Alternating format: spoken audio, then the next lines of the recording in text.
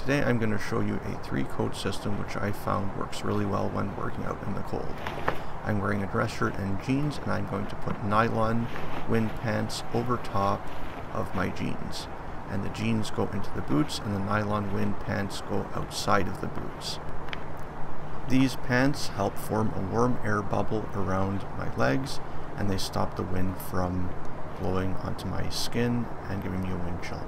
This is a wool coat, and it is basically felted wool. It's army surplus clothing, and I'm going to put it over top of the dress shirt. It has buttons. Buttons are nice because buttons can be easily repaired using a needle and thread. It's harder to repair a zipper.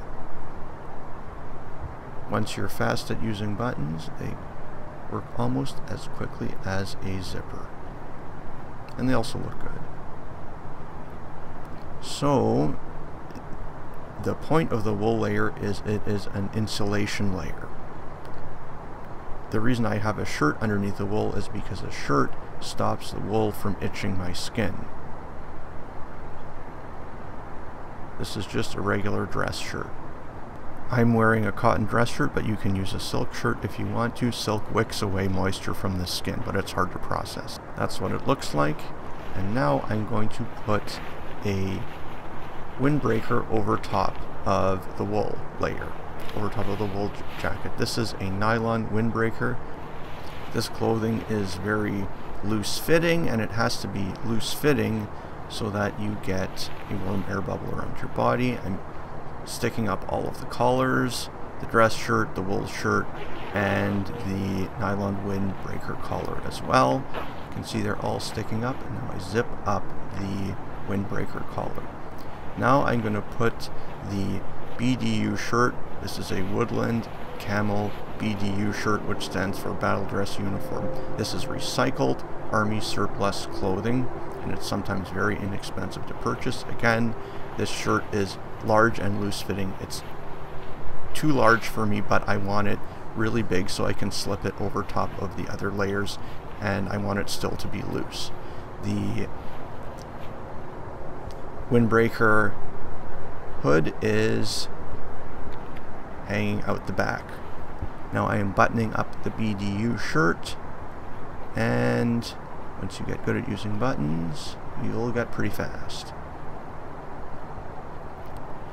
And you can see I'm doing this so that I form a warm air bubble around my body. The BDU shirt is on the outside because it's very hard wearing, and you can get it really dirty, and it's fine. The windbreaker is there to stop the wind from blowing through the BDU shirt, and this BDU shirt is usually used in the summer, but I have a really big one, so I can just slip it over top of my existing layers.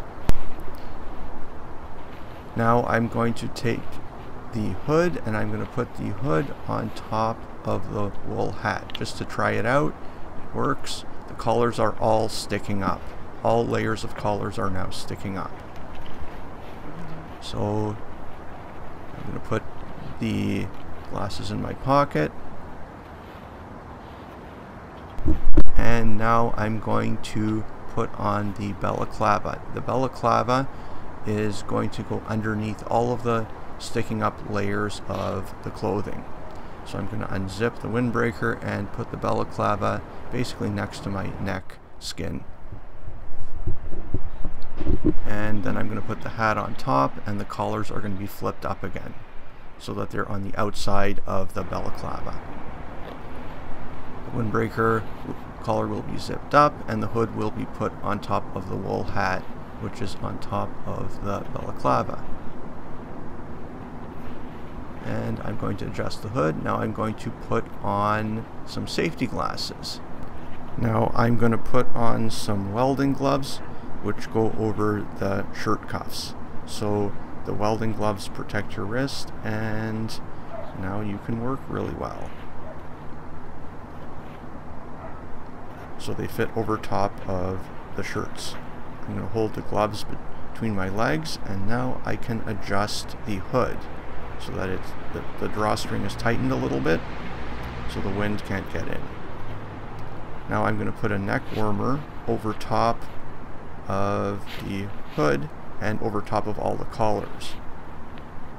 I'm going to readjust the drawstring. I'm constantly adjusting my clothing, and I'm going to put the drawstring inside of the collars. Now the neck warmer is going over top of the collars, and it holds all the collars in place. Now I'm going to put on the welding gloves again, and I'm just about ready to go and work outside in the cold. Now I am going to take off the welding gloves, and I'm going to use my hands to check and make sure that all the clothing is in place. I can do this without looking. Everything looks like it's in place. I constantly check my clothing, and I can pull the balaclava and the neck warmer up or down to give my face protection if it's really cold. Right now I don't need it, so I just pull the neck warmer and the balaclava down. Thanks for watching, and have a great day.